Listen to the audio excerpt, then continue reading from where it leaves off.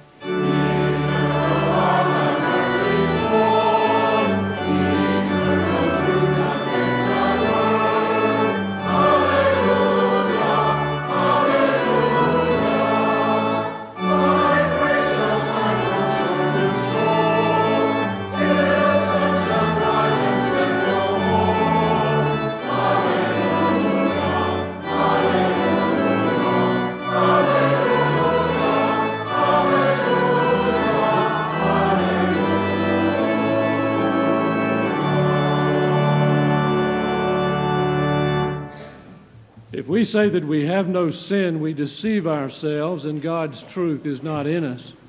If we confess our sins, our God, who is faithful and just, will forgive us our sins and cleanse us from all unrighteousness. Let us come now confessing our sins with humility and in faith before God and one another. Let us pray in unison.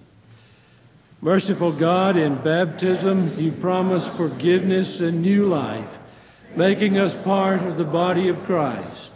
We confess that all too often we remain preoccupied with ourselves, separated from sisters and brothers in Christ. All too often we cling to destructive habits, hold grudges, and show reluctance to welcome one another. All too often we allow the past to hold us hostage. In your loving kindness, have mercy on us and free us from sin. As we begin a new year, remind us of the promises you make in baptism, so that we may rise to new life and live together in grace. For we pray in Jesus Christ's name, amen. Let us now in silence confess our personal sins to God.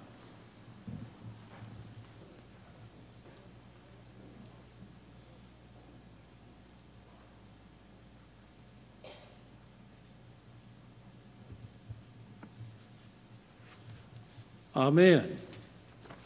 Dear friends, hear the good news of the gospel as it's delivered to us in the Scriptures. The Lord is merciful and gracious, slow to anger, and plenteous in mercy. He has not dealt with us after our sins, nor rewarded us according to our iniquities. As the heavens are high above the earth, so great is his mercy toward those that fear him. As far as the east is from the west, so far has he removed our transgressions from us. In Jesus Christ, by his life, death, and resurrection, our sins are forgiven. Amen.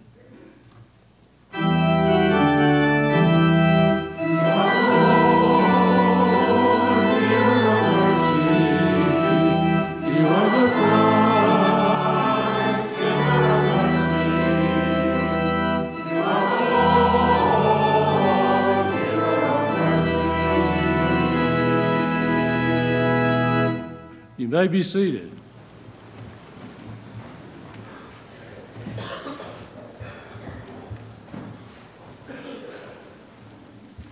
We want to take this opportunity again to extend to everyone in this sanctuary today a warm welcome to this worship service at First Presbyterian Church.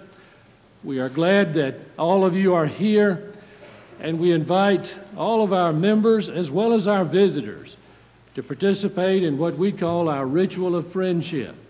That means to take the pad that is nearest the end of the pew toward the center aisle, to fill in your name, your address, your telephone number, and the other pieces of information that we request of you there. Leave it open and pass it on to the person beside you all the way down the end of the pew, and then leaving the pad open, pass it back to its original location, so that you might become familiar with those with whom you worship today. We also encourage you, before you leave church this morning, to speak to those around you, especially those in front of you and back of you whose name you may not know, but extend your hand and greet everyone in the name of our Lord Jesus Christ. To our visitors, we want you to know that you're always welcome in this church. All of our activities of education, of work and worship and mission are open to you, and we're glad to have you participate with us. We want you to know that we welcome you at any time. And if you do not have a church home in Raleigh or in Wake County, we invite you to consider becoming a member of this congregation.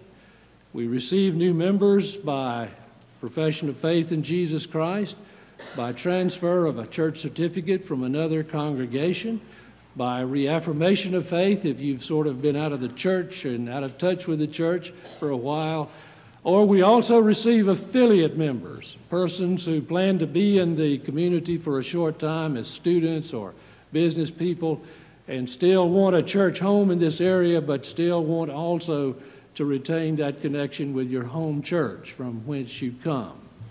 After the service today, there will be a time of fellowship and coffee in the Balcom Parlor, which is to the rear of the sanctuary, to the right, across the hall.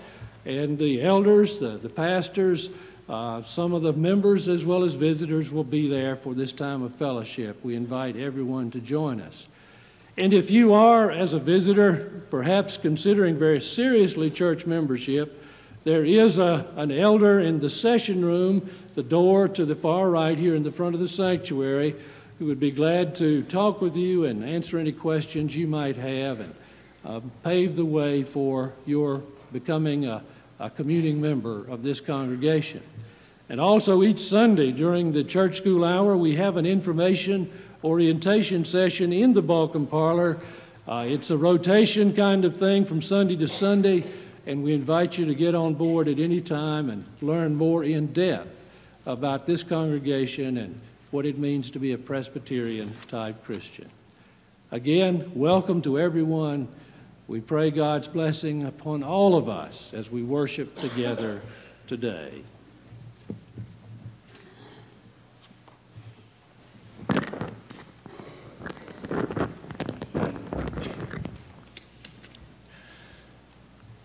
This morning, as the session met, it was our privilege to receive into the life and fellowship of First Presbyterian Church of Rochelle, Catherine DePaul, and I'll ask for her to come forward with the elder sponsor, Wilson Board Wilson. Accompanying Rochelle is David Fox. Rochelle is a student at the University of North Carolina. She's on a swimming scholarship, and she and David met when David was in training for the Olympics in Colorado. She was there in training as well.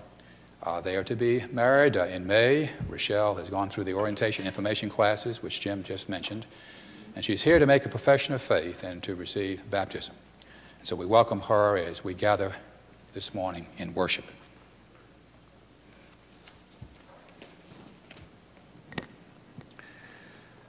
Rochelle, hear the words of our Lord Jesus Christ. All authority in heaven and on earth has been given to me. Go therefore and make disciples of all nations, baptizing them in the name of the Father and of the Son and of the Holy Spirit, teaching them to observe all that I've commanded you, and lo, I'm with you always to the close of the age. Rochelle, know that the promises of God are for you. By baptism, God puts his sign on you to show that you belong to him, and gives you Holy Spirit as a guarantee that sharing Christ's reconciling work, you will also share in his victory, that dying with Christ to sin, you will be raised with him to newness of life. Rochelle, in presenting yourself for baptism, you announced your faith in Jesus Christ and showed that you want to study him, know him, love him, and serve him as his chosen disciple. We ask you now to show that purpose by answering the following questions. Who is your Lord and Savior? Jesus Christ is my Lord and Savior. Do you trust in him? Do you intend to be his disciple, to obey his word, and to show his love? And will you be a faithful member of this congregation, giving of yourself in every way? And will you seek the fellowship of the church wherever you may be? Our Lord Jesus Christ ordered us to teach those who are baptized. You, the people of the church, promise to tell this new disciple, Rochelle Catherine DePaul, the good news of the gospel, to help her know all that Christ commands, and by your fellowship to strengthen her family ties with the household of God. The congregation will respond, we do. We do. Let us pray. Gracious God, we thank you for your faithfulness promised in this sacrament and for the hope we have in your Son, Jesus. As we baptize with water, baptize us with Holy Spirit, so that what we say may be your word and what we do may be your work. By your power, may we be made one with Christ our Lord in common faith and purpose as we are recreated in a new image. O God, who called us from death to life, we give of ourselves to you and with the church through all ages. We thank you for your saving love in Jesus Christ our Lord. Amen.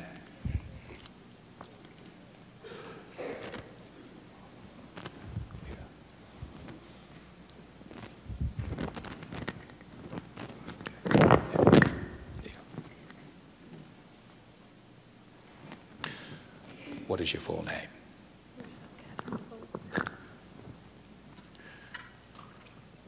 Rochelle Catherine DePaul. Child of the covenant, I baptize you in the name of the Father, and of the Son, and of the Holy Spirit. And may the blessings of God Almighty, Father, Son, and Holy Spirit, rest and abide with you, both now and forevermore. Amen. Okay. Rochelle has been received into the Universal Church by her baptism this Sunday. The church is universal, it is Catholic, it includes all those who have been baptized and who claim Jesus Christ around this world, those in the visible church and the church triumphant. And because we have witnessed her baptism, we become part of her extended family. That she, as she knows of Christ, may know of that love of God through Christ through us, by our faithfulness in worship, in study, in prayer, in our service. So we have a part to play in her continual pilgrimage as one who grows in faith in Jesus Christ.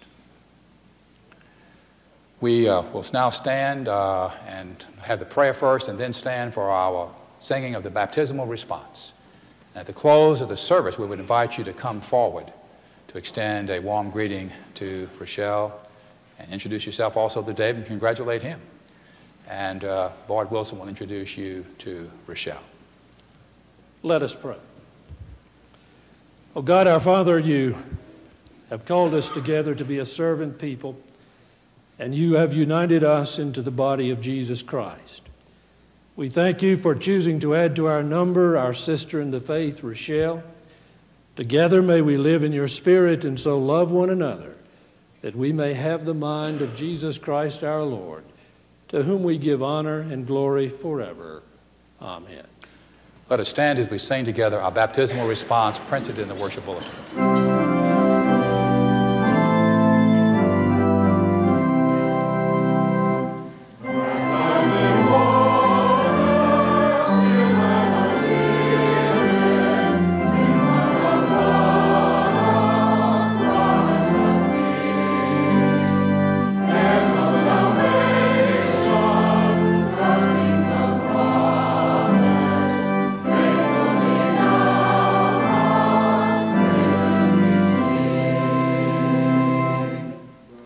Be seated. Congratulations and welcome again to our fellowship.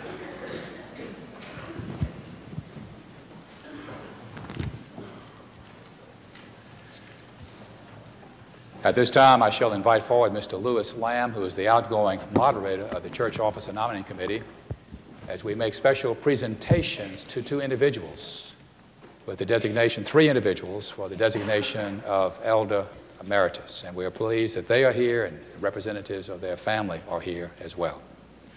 Lewis.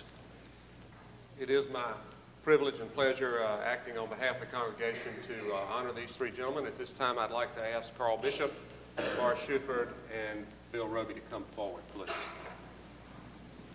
This same right here. If you could turn and face the congregation from the center position here.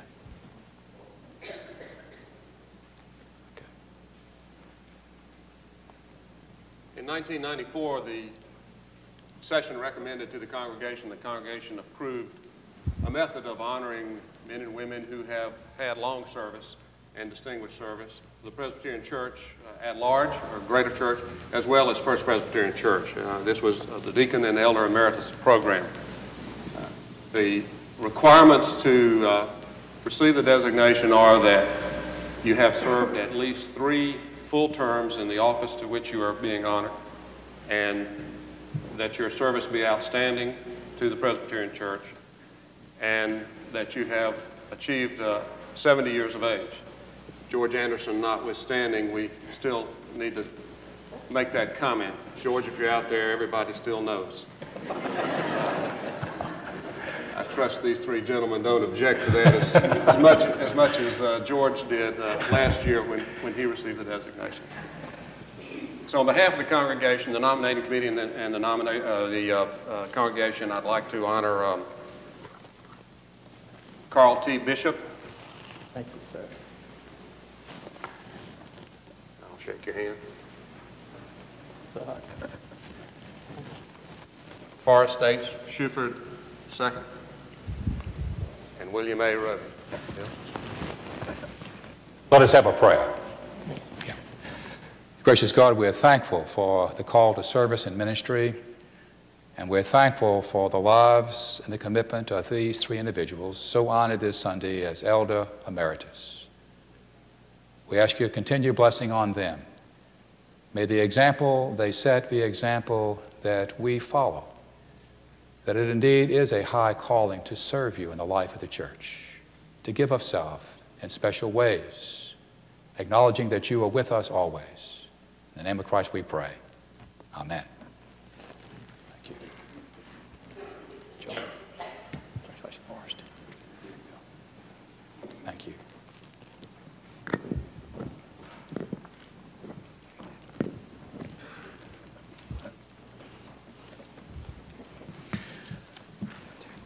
We shall join in the completion of the singing of the hymn Baptized in Water, hymn 492. We shall sing stanzas 2 and 3. At this time, the children may be dismissed for Children's Church. Let us stand as we sing our hymn Baptized in Water, stanzas 2 and 3.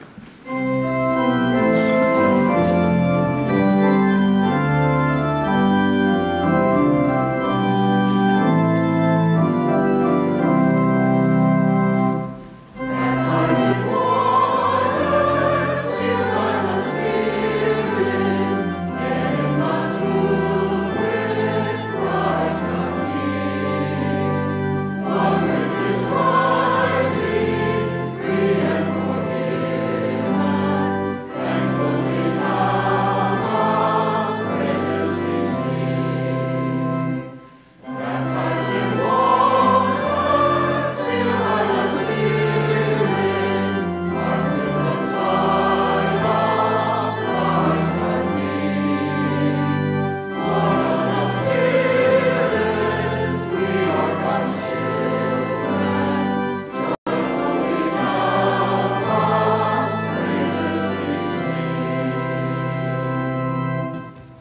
You may be seated.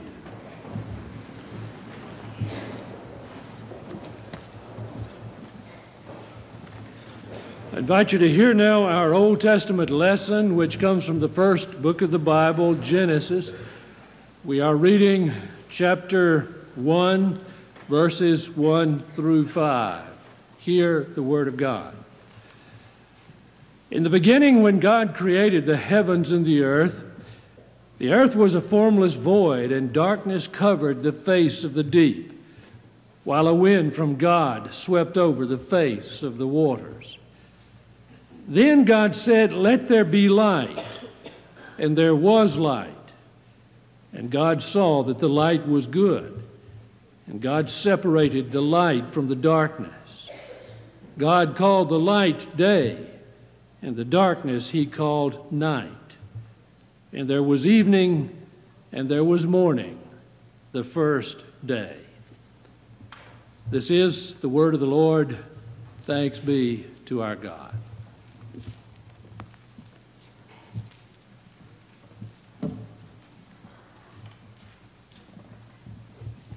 Our New Testament lesson comes to us today from the book of the Acts of the Apostles, chapter 19, verses 1 through 7. While Apollos was in Corinth, Paul passed through the interior regions and came to Ephesus, where he found some disciples. He said to them, "Did you receive the Holy Spirit when you became believers?" They replied, "No. We have not even heard that there is a Holy Spirit."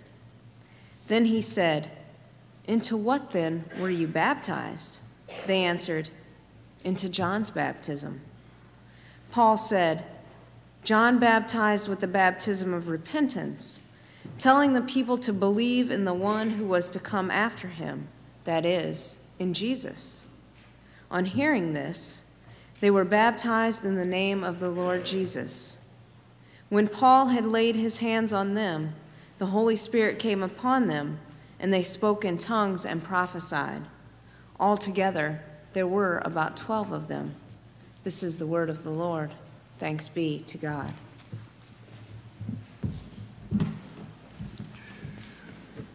We're thankful for the teamship we have in David Covington and Diane. David is still sick. He was sick last Sunday, got better, and then took a turn for the worse, so we need to remember David in our thoughts and prayers as well, and thankful for contributions of Diane and the choir, who continue on in their excellent fashion. 15 minutes I heard I had to finish this sermon so folks can get out and get home and get prepared to watch the Frozen Thunder from Green Bay and the Panthers play the Green Bay Packers. It brings back a lot of memories from a long time ago. I don't envy players attempting to play in that type of weather. The coldest I ever got was in a game against Wabash College in Indiana, third week of November, and my hands were so cold that they didn't thaw out for 3 days, and the temperature never got as cold as it is supposed to be this afternoon in Green Bay. 10 degrees, 50 degrees below zero in terms of wind chill factor. Well, enough of that. We trust that the Panthers do well. For our TV audience, we welcome you to worship. The topic for the sermon this Sunday is Glory, Creation, Commission, and we read the lectionary passage for this first Sunday after Epiphany, which builds on the other passages from Acts and Genesis, and yes, our call to worship from Psalm 29. We read from the first chapter of Mark, chapter 1, verses 4 through 11, which tells of the baptism of Jesus by John. Hear now this word of God directed to us. John the Baptizer appeared in the wilderness, proclaiming a baptism of repentance for the forgiveness of sins. And people from the whole Judean countryside and all the people of Jerusalem were going out to him and were baptized by him in the river Jordan, confessing their sins. Now John was clothed with camel's hair, with a leather belt around his waist, and he ate locusts and wild honey. He proclaimed, "The one who is more powerful than I is coming after me. I am not worthy to stoop down and untie the thong of his sandals. I have baptized you with water, but he will baptize you with the Holy Spirit." In those days, Jesus came from Nazareth of Galilee and was baptized by John in the Jordan. And as he was coming up out of the water, he saw the heavens torn apart, and the Spirit, in the Greek is also the Greek word for wind, the Spirit descending like a dove on him. And a voice came from heaven, "You are my Son, the beloved. With you I am well pleased." Word of God for the people of God. Amen. Let us pray.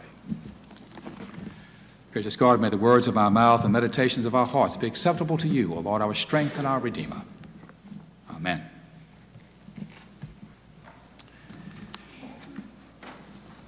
It's not often that I watch television, but I do so in the evening. And I tend to like the old classic movies which appear on cable television, AMC. And I saw one this past week, The Agony and the Ecstasy. Perhaps you remember it. The plot evolves around Michelangelo Buonarroti. That's his last name. Played by Charlton Heston. And Pope Julius II, played by Rex Harrison. The plot is that Pope Julius wants Michelangelo Buonarroti to paint the Sistine Chapel. And he doesn't want to. He claims that he's a sculptor. He's not a painter. No way. But he has no choice. He's compelled to do it because Julius is Pope. But he's totally frustrated, in agony, doing something he does not want to do with his commission. One day, in total frustration, he decides to just leave the entire project, all the scaffolding up. And before he leaves, he's so frustrated and angry that he defaces the work, the frescoes, that he so arduously has worked into the plaster. And Julius II is horrified, so much so that he sends out troops to find Michelangelo and to bring him back so he can complete the commission. But Michelangelo knows how to hide. He goes into the high mountains of northern Italy, and we see various scenes. He's working in a quarry, and then when he sees soldiers, he goes higher. One day, though, an amazing thing happens as he is attempting to remain hidden from Julius II. In the high mountains of northern Italy, he experiences a theophany, a manifestation of God's glory. In his artist's eyes, as the picture depicts it, shows it, Michelangelo sees cloud formations and the sun shining through in such a way that in his artist's minds there is the glory of God, but these figures, these clouds suddenly take shape, and there is this figure of a divine figure who is reaching down with a hand and a finger pointed down, and a figure reaching up, and in his mind it can only be a scene of creation. God reaching down to Adam, and that will be the centerpiece of the ceiling of the Sistine Chapel. Beautiful. Have you ever seen it? 5 years ago, we were privileged to see it, and I'd like to see it now since it's been refurbished. Beautiful. He experiences the glory of God. He senses creation. And in that moment, in a sense, a spiritual moment, he is willing to retake the commission he denied himself. The commission now will be a high calling done for the glory of God. Agony turns to ecstasy, but he finds out that in ecstasy there is still agony. For this will be an arduous task, a hard task, a painful task, physically and spiritually and mentally. It will take over 4 years to complete. He experiences glory, creation, commission in a new way. In Mark's Gospel, Jesus comes to be baptized by John the Baptist in the River Jordan. And there too, Jesus will experience the glory of God, a new creation as he assumes his commission as Messiah. So let us then look at this topic: glory, creation, commission. Mark in his gospel is different from the other two on this account of the baptism of Jesus from Luke and Matthew. Mark's language is lean, it's stark, it's without adjectives, it's very succinct. But still in this passage is revealed something of a theophany. The glory of God is revealed after Jesus is baptized by John. And the point Mark is making here is that Jesus comes to be baptized by John the Baptist in fulfillment of Hebrew Scriptures in order to be commissioned as Messiah. So that's our first point. Jesus comes to be baptized by John the Baptist in fulfillment of Hebrew Scriptures to receive his commission as Messiah. John is baptized for the repentance of sins, pointing to the one who is to come, and in Jesus' coming, he is the one. John the Baptist represents Elijah, the one who is to be a forerunner for the coming of the Messiah. Jesus is not baptized for his sins. Jesus is to be baptized so that he can take upon himself the sins of others. And here in this account of a theophany, there is revealed the glory of God. God's glory is revealed. After Jesus comes out of the river Jordan, he experiences this theophany, the glory of God. He experiences the power of God as revealed in creation, and he hears God speak. Mark alone is the only gospel writer where this is something Jesus alone hears, and scholars refer to Mark's gospel as the messianic secret as opposed to Luke's gospel and Matthew's gospel. The language here, though, is the language of something unique, one of a kind.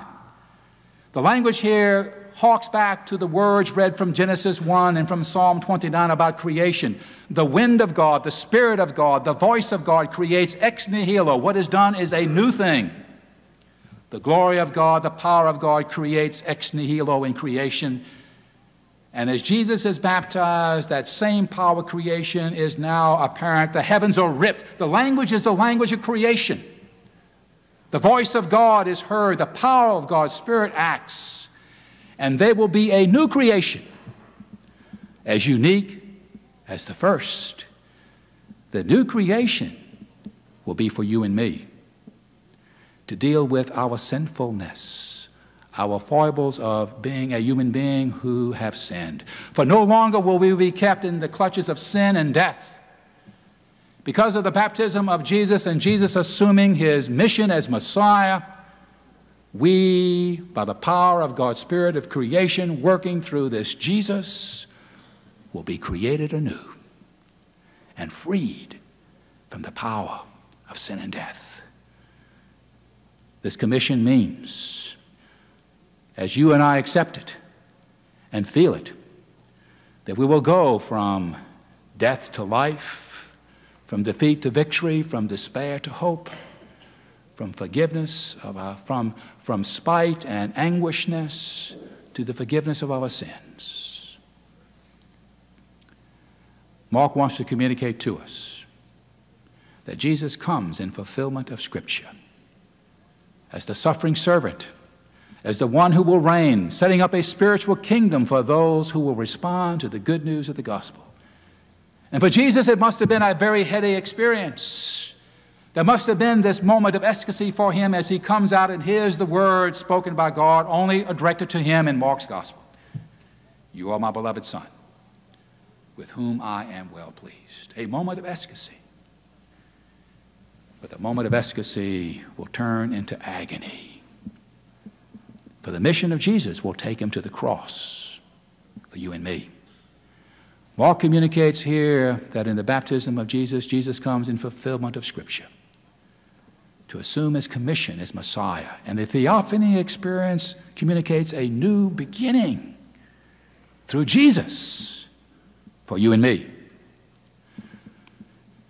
In the second place, as we read this and hold it in tension with the others, Scriptures, we glean from this passage as it is a funnel through which now the Gospel of Mark will come to us. That you and I, as we accept Jesus Christ, too have a commission through our baptism and through our profession of faith, confirmation.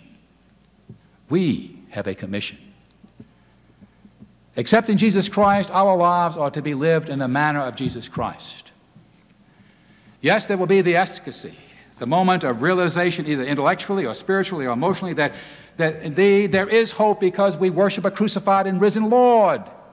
We have the power of that Lord in our lives, and that can bring joy and hope, and there is a sense of ecstasy, but the reality is that as we acknowledge the presence of the risen and crucified Lord in us, the same power of creation which acts through Jesus, the reality is that day by day you and I will still have to battle the forces of selfishness and greed and whatever we call sin,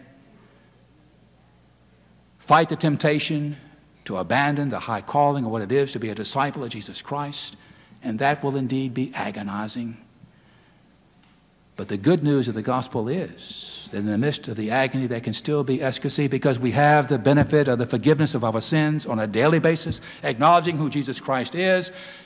As we participated in the baptism for Rochelle, we heard the words that she died to sin and was raised to life. In baptism, we remind ourselves of this every time we participate in a baptism, that there is power which can flow through you and me. The same power of creation is the same power that worked through the cross and the resurrection, the same power in the midst of our human foibles for us to draw on in the midst of the realities of how we live our life for Christ as we are commissioned to do so as a disciple. Michelangelo found this out the hard way.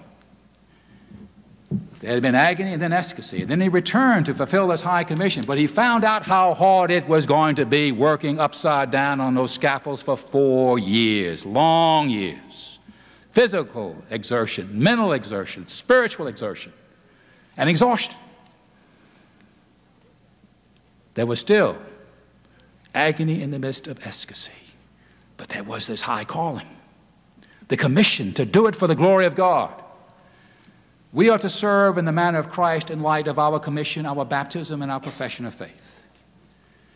It is not a calling to privilege and status. It's a calling to get ourselves immersed into the wounds, into the issues of life, to get our hands stained with life for the sake of others, to move past selfishness and greed and pride, to lose ourselves on behalf of others. For it makes a huge difference if we claim Jesus Christ in terms of what we're able to do to acknowledge the worth of every human being, no matter who he or she is, of any race and nation, of any social, political, and economic condition. It makes a huge difference in the communities where we live and work. What would happen if every Christian community, whether Presbyterian or Lutheran or Baptist or Methodist, Episcopalian or Roman Catholic, Assembly of God or whatever, took seriously our commission? Life would be different and our communities would be different. It may be hard, but there would be the influence of what life could be like, lived apart from the sin of selfishness and greed and vested selfish interest, where self is put over above others. And someone has to be down with a heel on top of their head so that I can be number one. William Barclay tells the story of an investigative reporter by the name of Mr. Bruce Barton, who was given an assignment by his editor basically to discredit the leading evangelist of that day by the name of Billy Sunday. The editor thought that perhaps Billy Sunday was a charlatan. Billy Sunday at that time was a Presbyterian evangelist, a former baseball player. And so the reporter set out, and he determined he would go to 3 communities. He would not go to the churches to talk with people how it went. He would talk to people in the community. So he went first in one community to the merchants. What happened after we had this revival here and all these churches got this fellow to come in? Did he soak you? Did he take out of the community, resources, for himself? And the answer was startling. The merchant said that in light of the revival, which was an ecumenical revival put on by the churches of the various denominations, strange thing occurred. Individuals who had run up debts with various merchants found out that individuals suddenly appeared, and their debts had been written off the books. They were so old. As a matter of conscience, these individuals wanted to set the record straight in terms of what it meant to be recreated anew, to deal with a power which could give them hope and new directions past failure and past their abuse of others. The merchants found out that these folks wanted to pay up. Set the record straight. He went in another town and talked to the president of the Chamber of Commerce. And the fellow admitted that he was a member of a church, not all that active, but he had gone to the last ecumenical revival. And he said, you know, if we were to do it again, I would be much more positive. He said, I was not very positive about this Billy Sunday. But you said, you know, if the religious community could not raise the money to bring him back, I could raise it in half a day. And the reporter said, why? He said, well, you know, we have circuses which come through here every year. And they'll leave people feeling good and good laughs. But you know, the aftermath of this ecumenical revival about this gospel of Jesus Christ left a different moral climate. It makes a difference if you're called upon to treat other people like you want to be treated. It makes a difference if you're freed from insecurities of selfishness and meanness. The world evolves around me to treat other people in the social arena, in the political arena, economic arena, as you would want to be treated. It makes a difference when we are freed by the gospel. The glory of God, this creation from which created ex nihilo, which flowed through a crucified and risen Lord, which gives us life, it makes a difference when that power flows through us in terms of how we live life in relationships. It may take time for someone's conscience to catch up with them. But amazing things happen. Indeed, it took 50 years for the conscience of a group to catch up with a reality. The article was in yesterday's paper. Did you read it? Shaw University was commissioned by the U.S. government to rectify a mistake made some 50 years ago. 239 servicemen were honored with the Medal of Honor. But it was strange that no black Americans who served in World War II ever were honored. They got the Distinguished Medal. True, there were not as many Afro-Americans as whites. There was a small percentage in World War II. But it was even stranger that not one had ever been honored. But as a result of the U.S. government's commission to Shaw University and the findings of Shaw University, the U.S. Army has determined now that they will honor 7 individuals, only one of whom is still alive. Only one of whom who is still alive. It makes a difference. When somehow, somewhere, the power of God works through individuals who want to do what is right, recognizing the worth of human beings created in the image of God. And that same power can flow through you and me as we too, in our baptism, in our profession of faith, attempt to live out our commission in the name of Jesus Christ. Every day, with whomever we may meet. On this first Sunday of Epiphany, which comes after Christmas, we acknowledge the amazing thing God does for us through Jesus as our Messiah. On Christmas Eve, as we gathered in this sanctuary and we lighted the Christ candle, we heard the words of John. I am the light of the world. Those who follow after me will not walk in darkness, but will have the light of life. You see, that's what's supposed to happen through you and me because of our commission and our baptism and our profession of faith.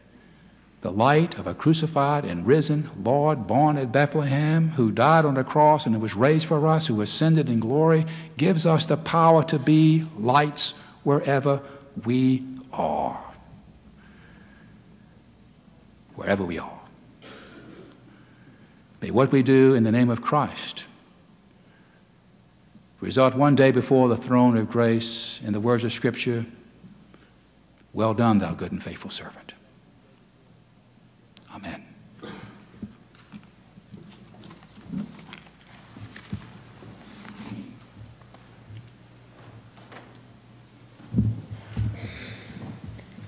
And now, having heard the word read and proclaimed, let us affirm our faith together using the words of the Apostles' Creed.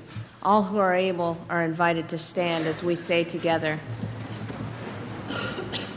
I believe in God the Father Almighty, maker of heaven and earth, and in Jesus Christ, his only Son, our Lord, who was conceived by the Holy Ghost, born of the Virgin Mary, suffered under Pontius Pilate, was crucified, dead, and buried.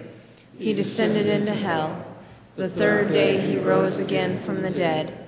He ascended into heaven, and sitteth on the right hand of God the Father Almighty. Thence he shall come to judge the quick and the dead. I believe in the Holy Ghost, the Holy Catholic Church, the communion of saints, the forgiveness of sins, the resurrection of the body, and the life everlasting. Amen.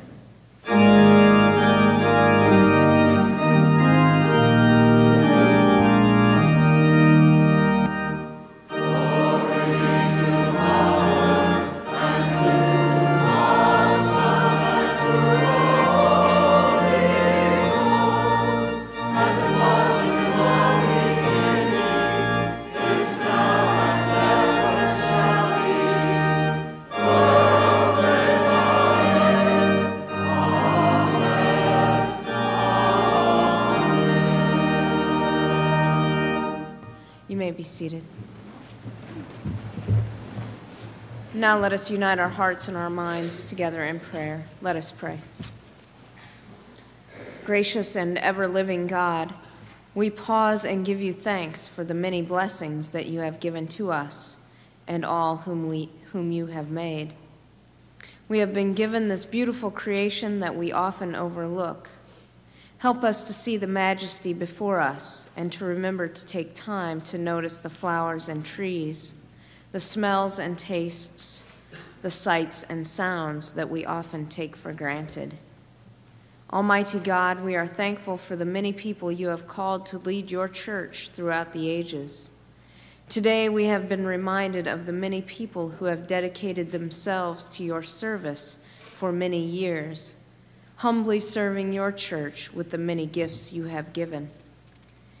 Eternal God, one of the gifts that you have humbled us with is the gift of prayer. You have given us the blessing of bringing our hopes and fears, our joys and concerns, and turning them over to you. God of compassion, we turn to you now with the many things that lay heavy on our hearts and the hearts of those whom we know. We remember those who suffer want and anxiety because they have no work. Guide the people of this land, help those who go without and yet long to labor and to serve you. We lift up to you those members of our family who are suffering at home and in the hospital. Be with them as they go through difficult times and work toward healing, whether it be in body, mind, or circumstance. We pray especially for those who have lost loved ones and friends and family. We pray for those who have gone before us to be with their Lord. Help those who grieve to get through difficult times of loss. Comfort and relieve, O Lord, the many people we often overlook in our prayers, those who suffer in silence. We each face difficulties that we often do not voice to others. Help us to be more aware and open to friends, family, and neighbors that may be going through hard times. We pray especially for those who have suffered violence and abuse in their own homes, for all who are in trouble, in sickness, or may be experiencing any other need, especially those known to us. Heal them, working in them by your grace, wonders beyond all they may dream or hope, through Jesus Christ, our Savior, who taught us to pray together, saying, Our Father, who art in heaven, hallowed be thy name. Thy kingdom come, thy will be done, on earth as it is in heaven. Give us this day our daily bread, and forgive us our debts, as we forgive our debtors. And lead us not into temptation, but deliver us from evil. For thine is the kingdom, and the power, and the glory forever. Amen. And now let us receive God's tithes and our offerings.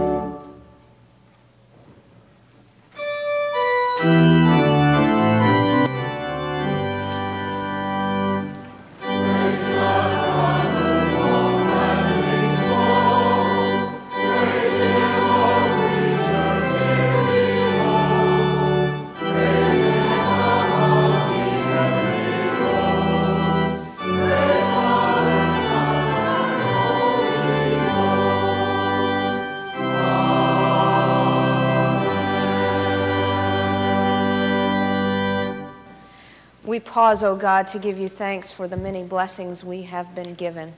We humbly present before you these our gifts, that they may be dedicated to your service to further the work of your church. It's in your Son's name whom we pray. Amen. Let us join together in the singing of our closing hymn, God of Grace, God of Glory, number 420.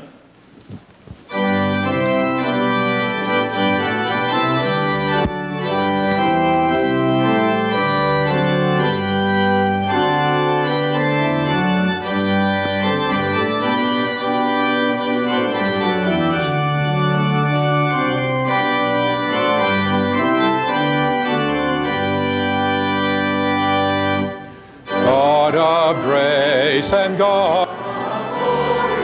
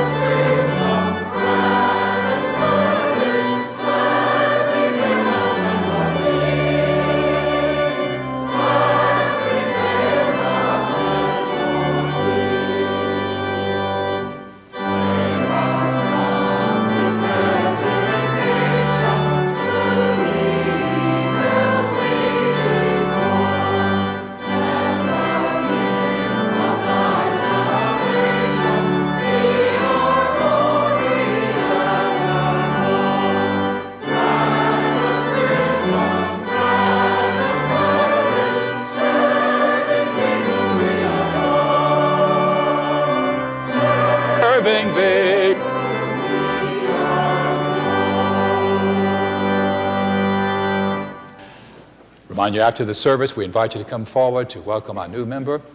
And perhaps if Dr. Bill Roby and Forrest Shuford and Carl, if you could stay right there, perhaps folks would like to congratulate you and wish you well too. Thank you. Let us have our prayer. Gracious God, in light of our own baptism and our profession of faith and our commission, may we sense every day the glory, the new creation possible because of our Savior, and our commission to serve in the manner of Christ in every way, in every day, of every moment of our lives. Give us grace and strength to serve you as we go forth this day with the commission we have as those who claim you as Lord and as Savior and as Christians.